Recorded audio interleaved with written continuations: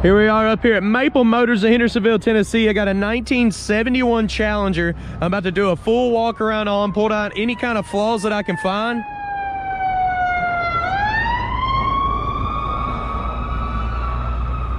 That way when you get here, you know exactly what you're coming to get. This car here has a like a 97 model. In that era, it's not exactly a 97, but a 360 motor in it.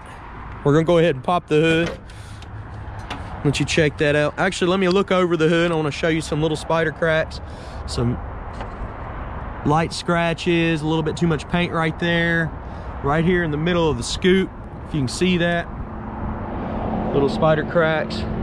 Looks like you're missing your vent covers that go in here. They're kind of old and brittle. Somebody knocked them all out probably. The hood itself, it lines up pretty good, but it does look a little bent in this area. That can be adjusted or moved back, so I say. You can see light scratches where they're pulling the pins out of these. The hood actually holds itself shut. It's got a latch in here. So like when I pull that latch, open it up, it works. So if you forget your pins, your hood's not gonna fly up into your car. Motor's all detailed out, very cool looking. Chrome accessories under here, power steering.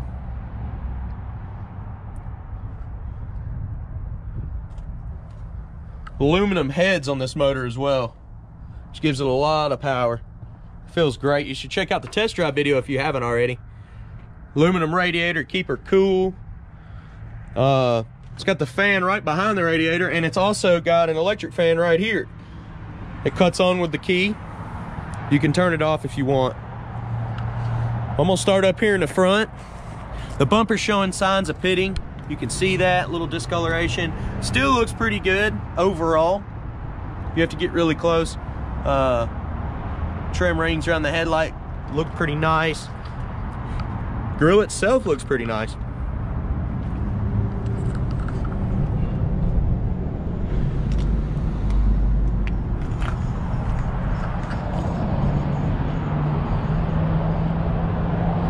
Paint job's not too bad. Some of the stickering on it is bubbling up.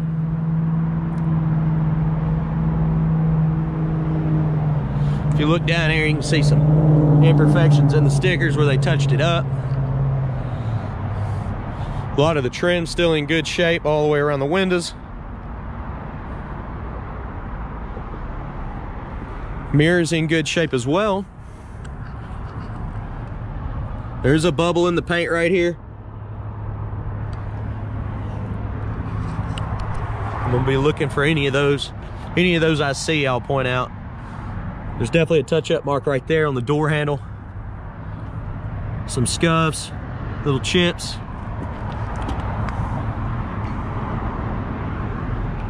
Marking the door right there. Tires are in great shape. Set of Boss 338 wheels. Looks like they're staggered. Got a staggered set, which means they're not as deep in the front and they're wider in the back, so it gives it a good stance.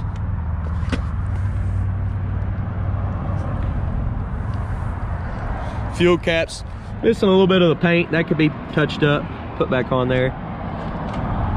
Slight little scratch right there.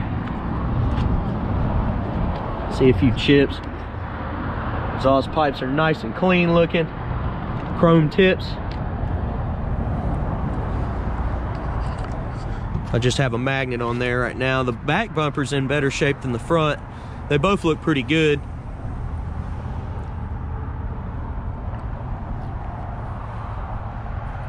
Wing looks pretty nice.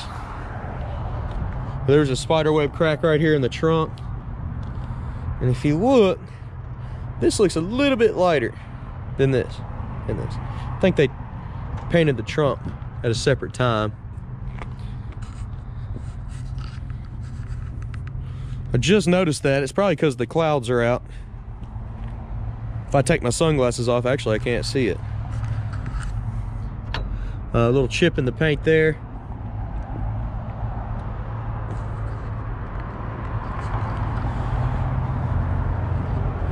Couple chips right up behind the bumper. You can see there's been body work right here. You see the little dent.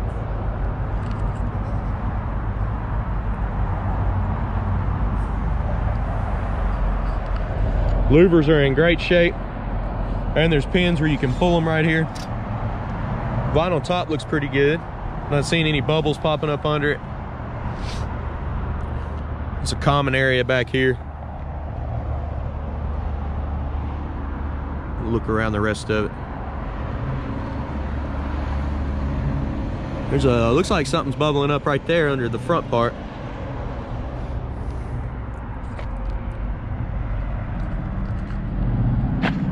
Light scratches on these stripes.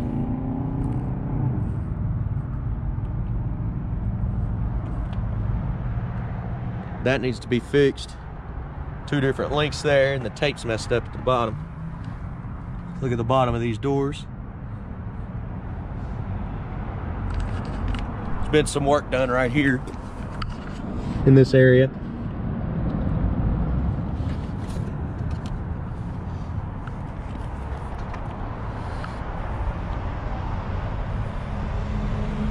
Front of this stripe needs to be redone as well. A couple scuffs.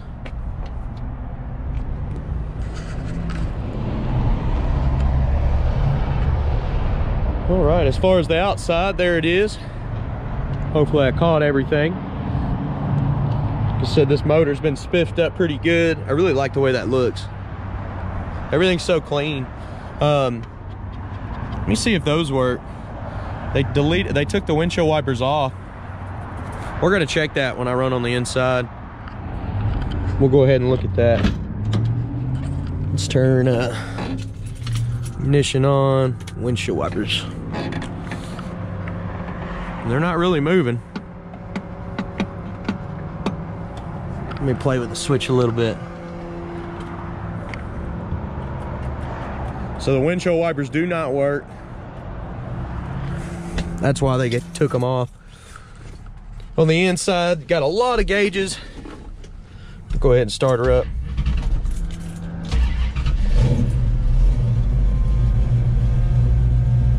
Motor sounds nice and strong. The speedometer does work.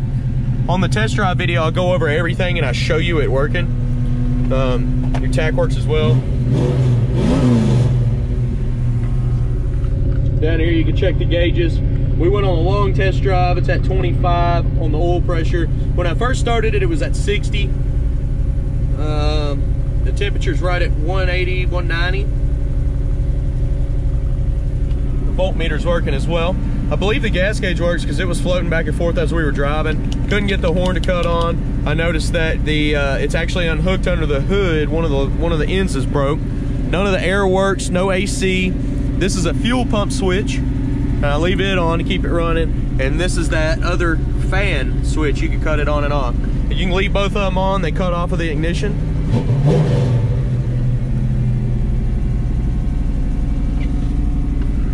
Check this interior out. Seats are in good shape. The only thing I seen was this. It's trying to separate there up in the crack. It's not bad. Carpet's in great shape. Dash is signed. Mr. Norm. Headliner's in great shape as well. It's not all beat up. Same with the back seat.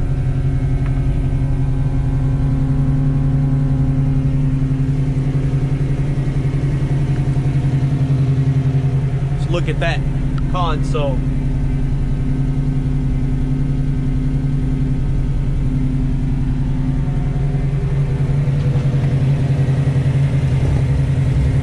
Door panel looks good. Weather stripping's been replaced on it.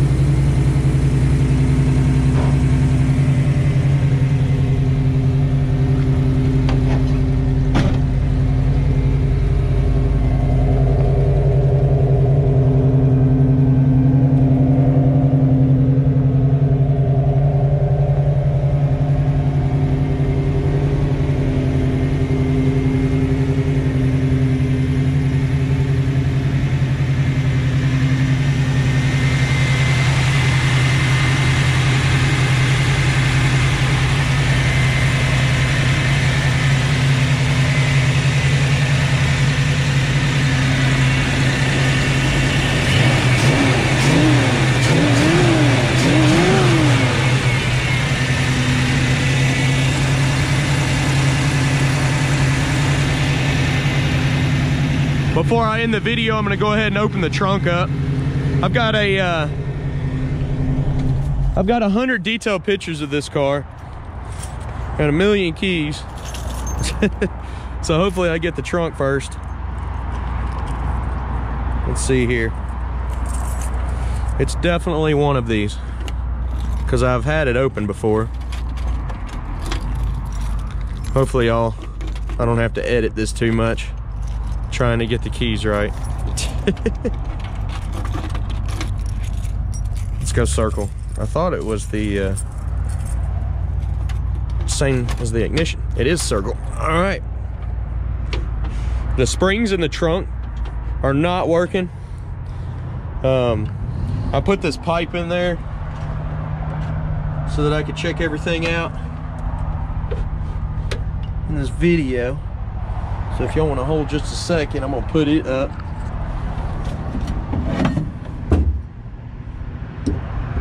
All right.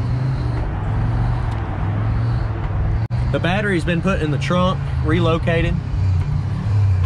Looks like it's got a setup for the stereo. It's very clean in the trunk. There was a little bit of moisture in here. I let it come out and let this dry earlier.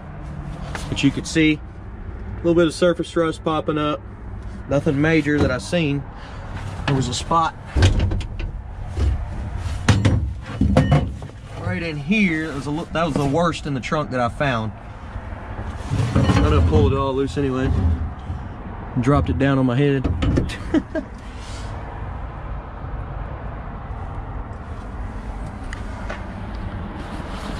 All right.